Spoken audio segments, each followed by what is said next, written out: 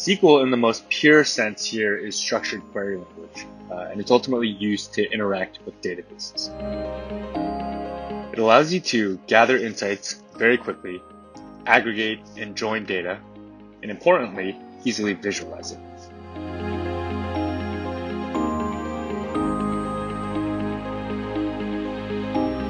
Some of the key functionality here is that SQL makes data analysis less manual, easier to QA, more robust.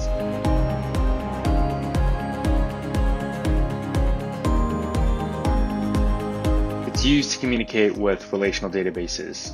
Really what we're doing here is putting all of this data into a database or a data warehouse, and the database allows us to conduct ad hoc analysis, put this data into a BI to liberate the data and let our business users explore. So we have three basic primary SQL commands here that we're going to be using in almost every single query: the select, the from, and the where. It is high level. It is general purpose. That means a couple things. It means that it is very far abstracted away from having to worry about things like managing the memory or the processing power on your computer, especially compared to other programming languages out there. It's very easy to learn. It's easy to even to look at and read, and it's easy to develop on and then build out for whatever you're trying to accomplish.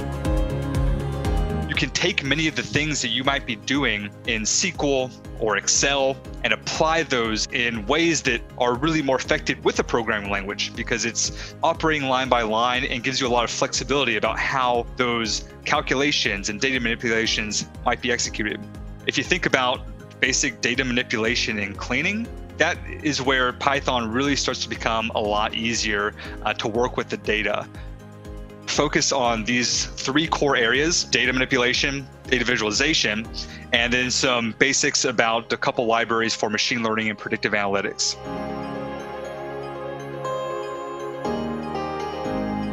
R is a well-known functional programming language in the data space. However, it often doesn't get as much attention as its sister Python. Within this space, R is very good at what it does.